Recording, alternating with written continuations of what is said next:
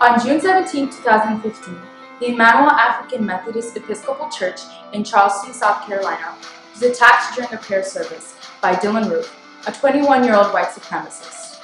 Dylann Roof shot and killed 9 African Americans in this historical church. Dylann Roof pleaded guilty with 9 counts of murder, 3 counts of attempted murder, and a weapon charge for the massacre that took place in Charleston, South Carolina. But what was his reasons for this violent act, and what does it have to do with the Ku Klux Klan? During trial, Dylann Roof considered himself a white supremacist, and then continued to say, "Our people are superior, that's just a fact." Roof admitted to his acts, stating that he had done research on the church and Charleston before committing these acts. Roof was known to be active in white supremacist groups, one being the KKK.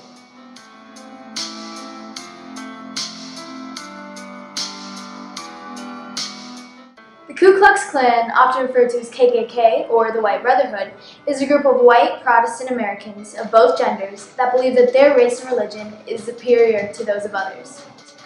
The KKK acts against these groups with violence in a quest to fulfill what they believe is God's word. They are most active in the states of Mississippi, South Carolina, and Texas, as they parade around, threatening people who support foreign religions and ideas such as immigration.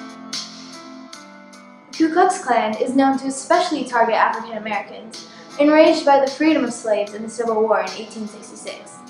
The Klan was founded in Pulaski, Tennessee by a group of previous slave owners. The KKK was strongest at its peak in the 1920s when the movie The Birth of a Nation came out, and an influx of 4 million people were recruited. The Great Depression later caused the depletion of their ranks. This group is known for their white robes and triangle hoods that set them apart from the everyday citizen. This image has become a huge symbol of the Klan and creates a self-identity for the Klansmen. Within the Klansmen, colors usually define positions and their ranking within their group. Green robes commonly indicate state leaders, known as Grand Dragons, while black robes indicate Nighthawks, Klan members in charge of security in the rest of the group. The leaders, also called Imperial Wizards, have a variety of colors ranging from red to blue to purple.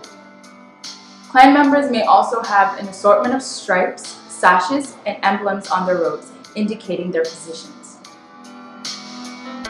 The KKK have been engaged in various forms of terrorism, including murder, lynching, bombing, and even arson. They aren't known for targeting specific individuals. Instead, they target larger groups of people. In 1964, 3 civil rights workers, Andrew Goodman, Michael Schwerner, and James Chaney, were attacked and shot dead with the cooperation of local police in Meridian, Mississippi. In 1963, there was a bombing on the 16th Street Baptist Church in Birmingham, Alabama, where 4 girls were killed.